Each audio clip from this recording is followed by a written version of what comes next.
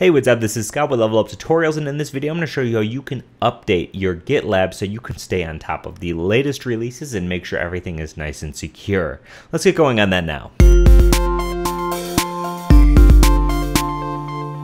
Okay, so if you ever noticed, in the update section, you'll notice there's update or update available, and in this case we have a bright red update ASAP, as in this version is having an issue that's going to be a security update that's urgent and something we need to definitely update. Now, if these are files that only exist on your GitLab here, as in terms there's no backup anywhere else, you're going to want to go ahead and completely back up your database beforehand.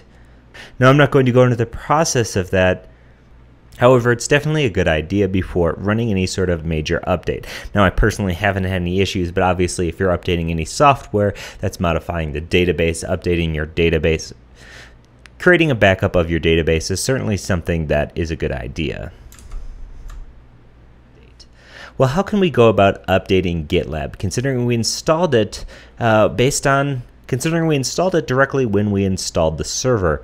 Well, let's go ahead and log in, SSH into our server. I'm just going to open up my terminal, and we can type SSH, and we can have root at, and then if you guessed it, we want to go ahead and use the IP. In this case, it's 159.203.103.195. Again, don't try to log into my server. It's not going to work.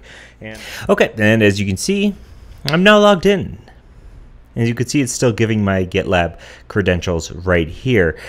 Now let's go ahead and hit Command K, clear that up just so we have a better view here. And let's go ahead and first run sudo apt-get update. Okay, this is going to update the software.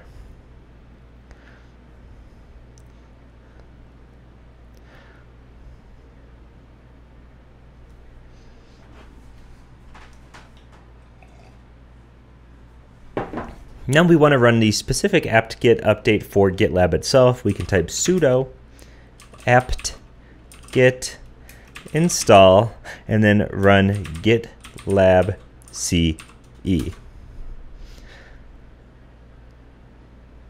And you could see one of the following packages will be upgrading GitLab-CE, which is obviously what we're intending to update here. So perfect. Now let's go ahead and actually head back to our application. You'll notice it says if your GitLab server is misbehaving, try to run this. We're going to go ahead and see if it's misbehaving first before we do. I'm just going to simply refresh this page. And as you can see, we are up to date. We now have the nice green up to date notice, and if we click around, it looks like everything's working just fine. Cool, so this is how you update GitLab. You have to do it through the apt or apt-get, updating your packages through the operating system itself. Cool, so as always, this is Scott with Level Up Tutorials. If you have any questions or comments, leave a comment in this video or hit me up at Twitter or Facebook at Level Up Tutorials. Love to hear from you. Thanks so much for watching, and I'll see you in the next one. Bye.